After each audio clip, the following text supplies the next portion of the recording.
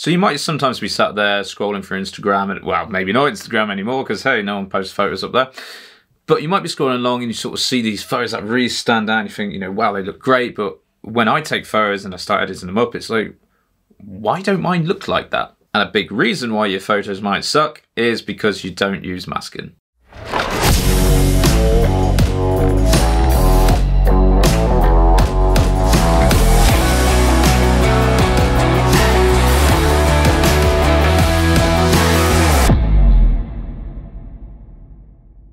So what is masking? Well, I mean, to me, it enables you to do exactly what Lightroom is there for, to control light, to control color.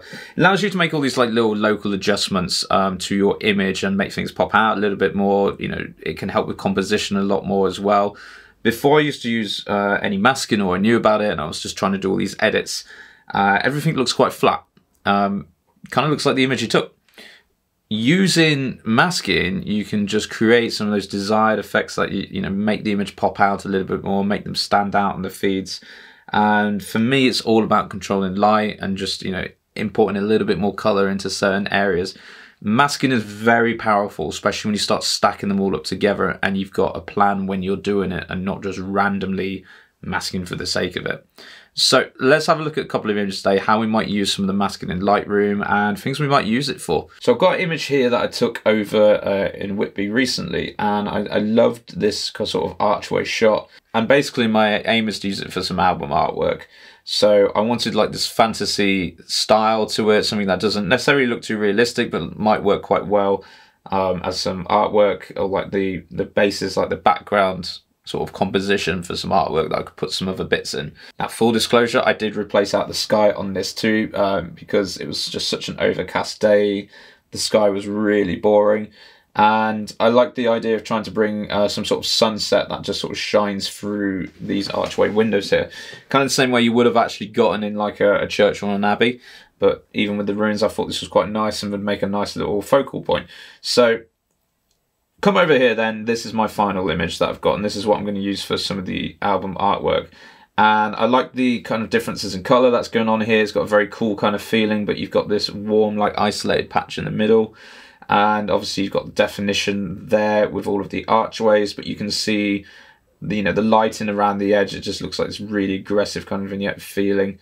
And a lot of that is controlled through some of the masks. So if I bring out the masks and I turn them off for us,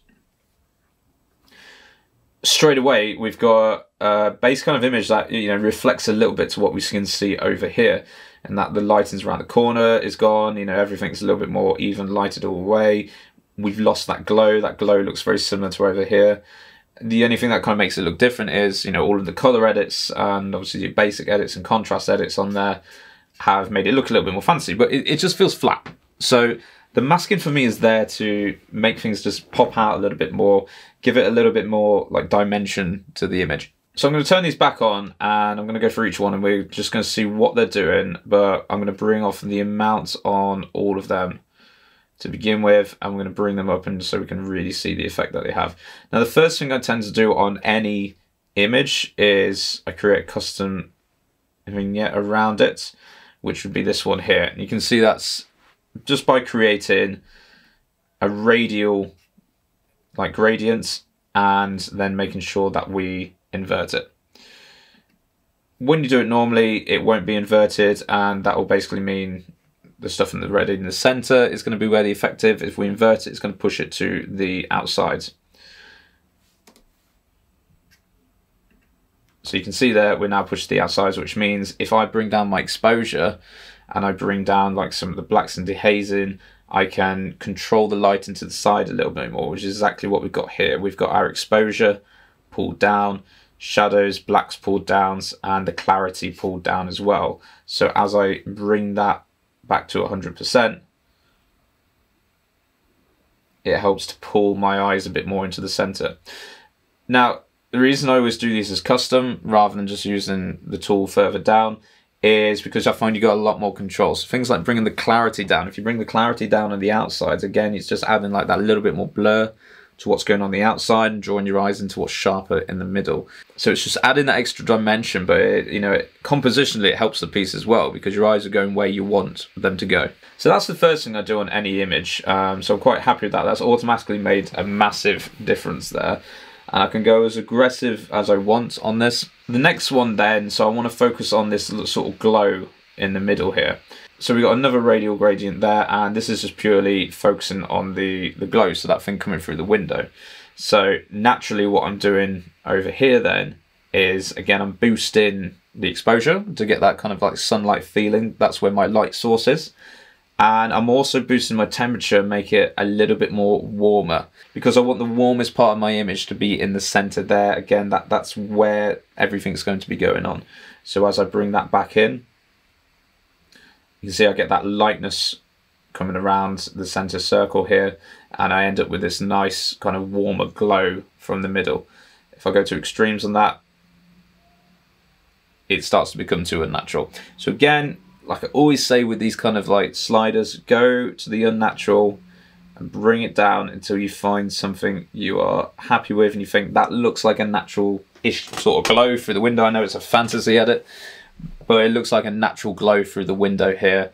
And yeah, that feels really nice. It kind of separates out from the blue tone that's been going around with the rest of the image. So your masks aren't just your lighting. We can use them for our color and temperature as well. Those are the two main ways you can start to add like this dimension into your images. Now, because I've added the light in here, I want to target where the light might be hitting. So my process with this is always control the light first, and that means darkening certain areas of the image, lightening others, and then put my only bits of temperature I might want on. But then it's a journey. So if your eyes are going to follow where the light source is, in this case, these rays that we've got coming down out of here, I need to look at editing where these rays might be hitting, which is where my next mask is going to come in. You can see what I've done here is some brush strokes coming up the sides of the pillars, where the light rays might be like coming out as well. And all I'm simply doing here is just raising the exposure ever so slightly of this. I might in some cases here like raise the shadows a bit more as well. You can see that lightens up, but again, it's a little bit natural. So I'm just after like the slightest of glows. So raising the shadows can help here. Raising your highlights can help here a little bit as well.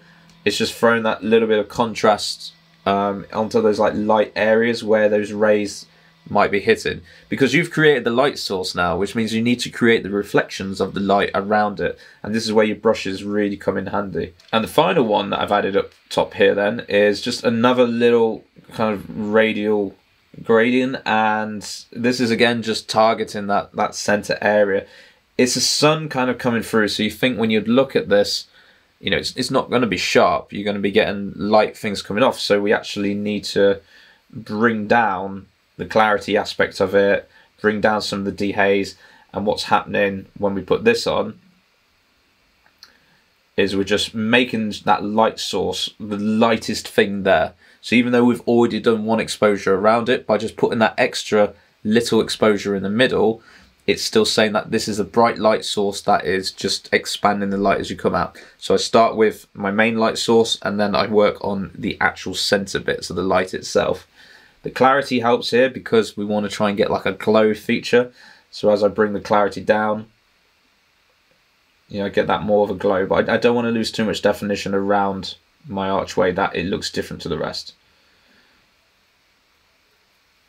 Dehazing works really well for that glow feelers as well. You can see the more I add onto that, the brighter that light source becomes. So I pull it back. And what we've essentially done here then, as we toggle this on and off, we've taken a flat edited image here, and we've controlled the light and the color around it, and we've helped to tell the story a bit more of the picture. There's no one in this, there's no real subject, it's, you know, it's an architecture photo, but we've applied the place to look at with adding the masking on this sort of sunset, sunrise like light source coming through here. And then what you have to do is look at the journey of that light and make sure that you paint in with the brushes where that light's going to be hitting, and that makes what you've added with the masking a little bit more believable. So it looks a bit more natural, even though we're going for some sort of like fantasy edit with this. So we put the things back on. And there you go. Immediately our eyes are pulled down into this center bit. And that is just by using a couple of temperature changes, couple of exposure changes. But don't just bring down the exposures up and down. You've got to think about what we've done there, which is playing around with the clarity to say where we want the sharpest bit of our images to be, playing around with the temperature. Do we want something to be a bit more like cooler or something a bit more warmer in the photo? Adding in that balance between them really helps. And then, yeah, when we're dealing with our light sources, adding in things like highlights can just help bring out certain brighter areas. And that helps you tell the story of your image overall. So when we pull it back over to here and you can see that flat kind of image, this just looks a lot nicer. Don't know what I'm going to use this for the album artwork that I've got to do at the minute, but I really like what's going on there, so I'll probably try and add in some extra bits like all around here. Create some sort of cool image that someone's going to put on a t-shirt, who knows, but yeah, I like how this is doing. So that's just like sort of an introduction to masking there. I'd really recommend just bringing up some photos you've struggled with in the past, and things like landscapes are great to start with because there's usually a lot of elements in there. You can then challenge yourself and go for like some more overcast type ones where there's no light presence and see if you can paint in some light with what's going on. But there's so many possibilities with this. You can stack masks upon masks. You've got the ability to select like only the skies.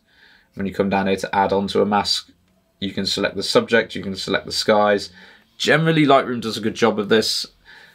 But you've got your linear gradient filters. So these, you know, I might put on if I wanted to say, you know, darken the sky up here even more. I might add a linear gradient there, and yeah, you know, that's for the sake of it, we pull down the exposure, we pull down the dehaze slightly, and we blur it a bit with our clarity. So again, you can see it's just taking that away, but I don't like that there because it takes away from the mask that was already there controlling the lighting. But it's always worth trying. There are more advanced ways to do this with your color ranges and your luminance range, but for now, stick with your radial gradient, blah, blah. But for now, stick with your radial and your linear and your brushes and just have a play around with those. I think once you start using the masking, you'll be really surprised the results you're getting. And soon you'll be like, wow, my photos don't look shit. They're popping. They look really good. See how it works though. If you like what you're kind of seeing here, I'm hoping to bring out some more presets, especially for this sort of orangey blue like fantasy edits. I'm working on a cinematic pack at the moment, so I'm hoping to get that out shortly. So do follow along and subscribe, and once I get these out, you'll be the first to know.